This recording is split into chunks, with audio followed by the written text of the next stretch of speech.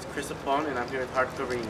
Today we're going to be exploring what adults and teens have to say about the elections coming up. What are your views on Obama and Romney so far?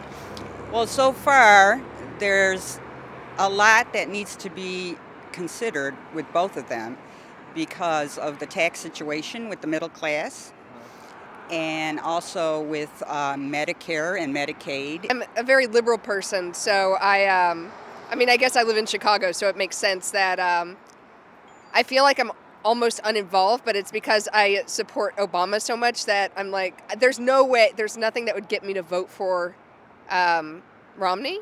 Last election seemed like we had more open avenues, seemed like it was just kind of the whole world was before us. And this election, it seems like things are a little bit more stifled. It's a little bit more, there's a lot of doors that are closing, and I don't feel like, anybody's there to open them again like Obama was in the beginning. This time I think the economy, because it's been 4 years since the last election and the economy still is lagging, so I think this time the economy is a bigger part of the election. How do you think teens should be involved in the voting process? Honestly, I think everyone should be involved. I think it's good to get started early. I think they need to volunteer. Definitely. I think you guys need to volunteer. And I think that they need to get on to all the social media outlets and kind of let their views be known. The biggest thing is just forming your own opinion.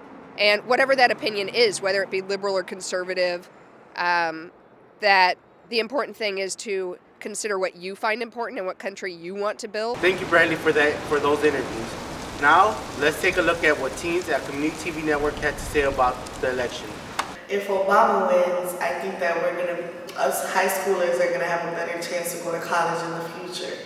But as when Romney wins, he kind of gonna take away our fundings or their scholarships, so we're not able to go. So if I was 18, I would vote for Obama most definitely, because he seemed like he's really trying to promise a future to folks of the youth.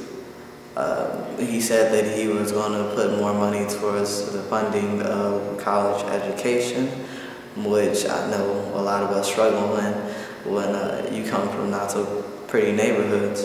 And actually Mitt Romney's, his thought about this was taking funding away from programs that he believed were not necessary, and in order to do that they'll have to go to a test. And so far, I believe that he's going to be the one behind the test. If I was 18, I would vote for Barack Obama because Romney is taking away my PBS kids, and I am a really big kid, so. Who says that you could take away a program just because only one man says that it's important? And I think really highly of After School Matters, because that's the program that really helps students like me. This has been a Hardcover News production, and until next time, have a good day.